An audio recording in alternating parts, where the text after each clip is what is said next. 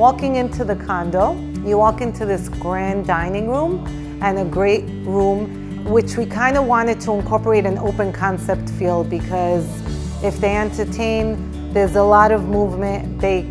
People can be sitting in the great room or in the dining room and conversing. It is a larger scale.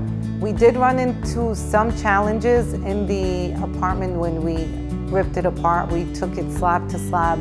We made sure to raise all the ceilings, reconfigure mechanical systems, reconfigure electrical, reconfigure all the sprinkler heads.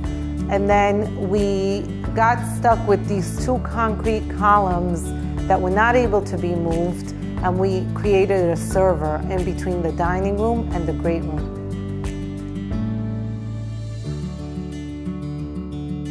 I really wanted to give them a feel, since they are surrounded by ocean, and once you look outside the windows, that beautiful blue from the ocean. So I tried to incorporate that into the design, as far as pulling in some blue hints in the rugs, which were custom made for them. And then also in my wall covering in my dining room and my agate wall.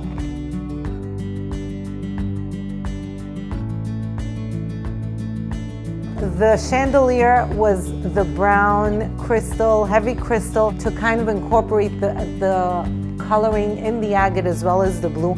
Everything was pretty much custom designed for the client.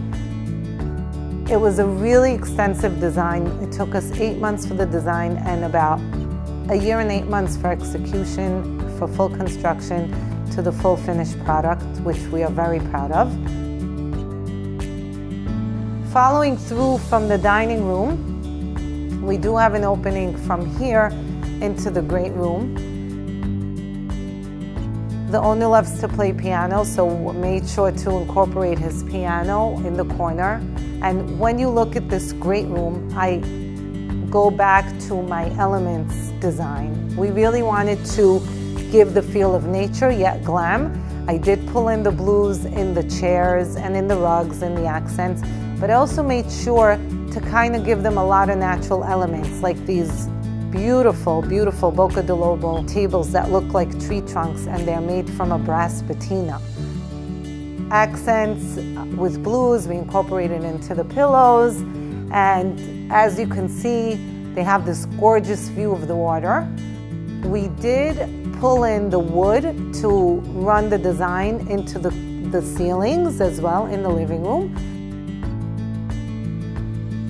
And as you turn around, there's a double sitting area with a TV wall and a wall unit. This is another wonderful element that I like to incorporate in the design. I love swivel chairs. They are multifunctional.